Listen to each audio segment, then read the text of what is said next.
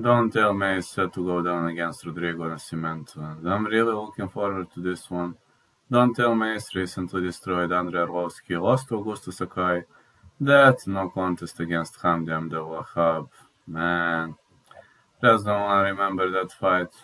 Right now, Jackson Wink, MMA fighter out of Albuquerque, New Mexico, has improved himself significantly. 6'6", 81 inches of reach. Rodrigo Nascimento, Zeclomea 10-1-0, 6'2", 8 inches of reach out of Belo Horizonte, Minas Gerais, Brazil. This guy defeated Tanner Bowser and Delir Latifi, also no contest against Alain Bede. Well, I hope this is gonna be a good one. Really hoping this is gonna be a good scrap, but I'll have to go with the technical call with over 1.5, as I believe this is gonna be a good one.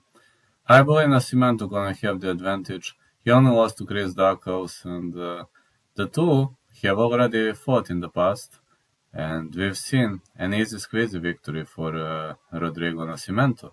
So this is the rematch, and I'm really looking forward to it. I believe Nascimento is going to win.